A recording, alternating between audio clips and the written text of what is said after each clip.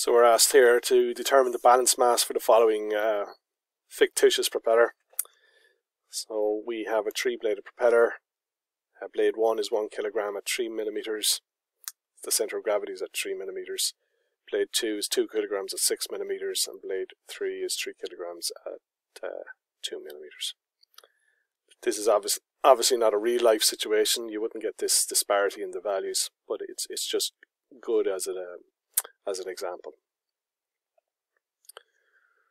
Okay, so if we were to roughly work out where we think our solution is, so blade 1 is 1 kilogram at 3 millimeters, so we can say then that MR is going to be 1 by 3, which is 3. So we'll draw that. Let that vector equate to 3, and it's at 0 degrees. The second one is 2 by 6 is 12, and it's going in that direction. Second one is 3 by 2 is 6, it's going in that direction. And our solution should be somewhere like this. That's what we should expect to get. Okay, so if it is to balance, then the sum of the forces in the x direction must be equal to 0, and the sum of the forces in the y direction must also be equal to 0. So this is the sum of the forces in the y direction, and this is the sum of the forces in the x direction. So you can see we have mr rr sine theta r. Sorry, I'll say it again. M1 R1 sine theta 1 plus M2 R2 sine theta 2 plus M3 R3 sine theta 3. When we add them all up,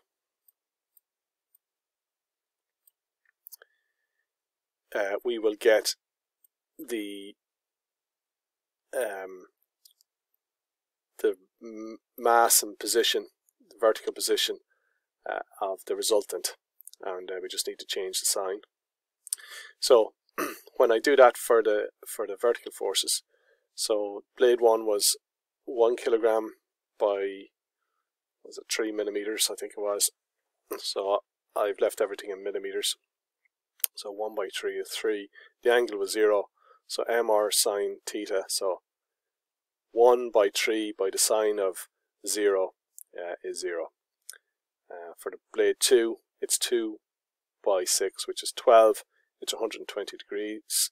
So the sine of 120 multiplied by 12 gives me 10.3923. So I do that for each one of those,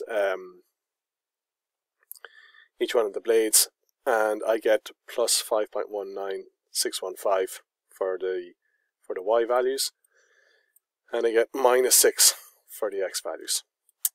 But we see these are equal to the minus mr rr cosine theta r. So if that's a minus, then mr rr cosine theta r is a plus. So we just change the sign. Okay. Similar here, we just change the sign, and I explained why in another video. So I have my cosine value and my sine value.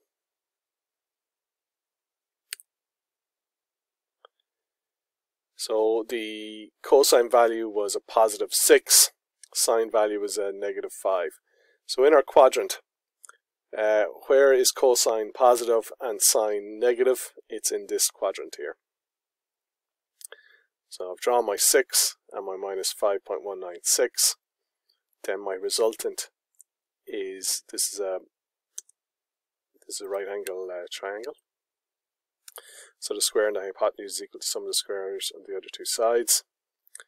So the resultant mr rr is equal to the square root of 6 squared plus 5.196 squared, and that works out to be 8.